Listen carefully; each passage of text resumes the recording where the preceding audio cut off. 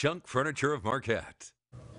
A quiet day across upper Michigan, but we started to see the clouds pick up the pace a little bit, and I think we're going to be stuck in the clouds as we go through the next couple of days, but temperatures are still going to remain on the mild side. Let's go to our Local 3 radar network here, and you can see dry conditions across upper Michigan, northern lower Michigan, and the northwoods of Wisconsin.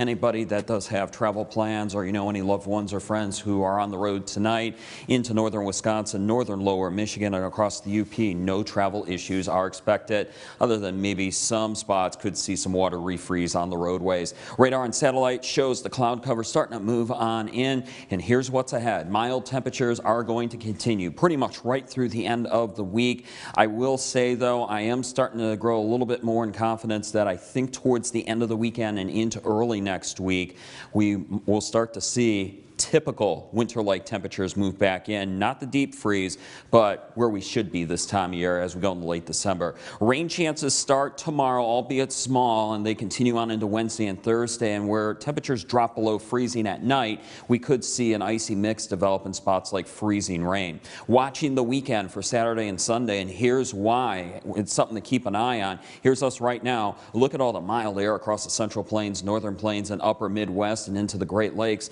and the mild temperatures are going to continue. We do start to get, like I said, some rain showers tomorrow, maybe on into Wednesday, and then as we head into Wednesday night and on into Thursday, you can see the rain showers starting to pick up the pace. This could start off as freezing rain Thursday morning, but I think we head to all rain during the day on Thursday, and this could end also with a little bit of snow. Here's what to keep an eye on, though. We're going to watch a storm system by the weekend come out of the Central Plains and head towards us, and this model, the global forecasting model, the GFS model, really does paint in some snow into our area and into the north woods of Wisconsin, but it's something to keep an eye on.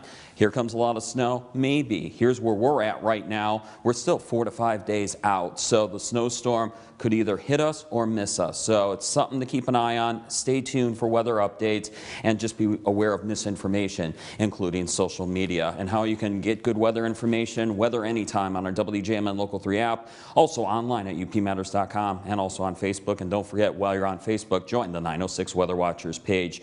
20s tonight, maybe around 30 or lower 30s near the Great Lakes. Tomorrow you can see a mainly cloudy day, maybe a spotty rain shower, and also potentially some fog.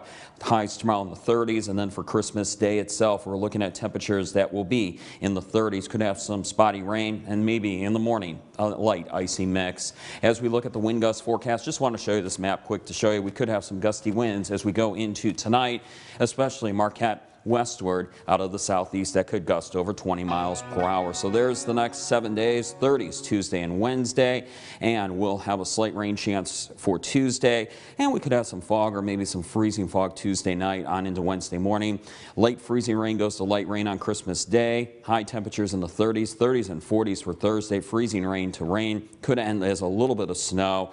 And then Friday, I think, is a dry day. And then for Saturday, some snow showers, but those are the days. Saturday and Sunday, we're going to have to keep an eye on. Right now, we'll play the chances down just a little bit. Some snow showers on Saturday and then a slight snow chance on Sunday, but forecast changes will be likely to Saturday and Sunday, so stay tuned for weather updates. You can always get your latest weather forecasts on our website at upmatters.com. Okay, so I guess we'll have to wait and see.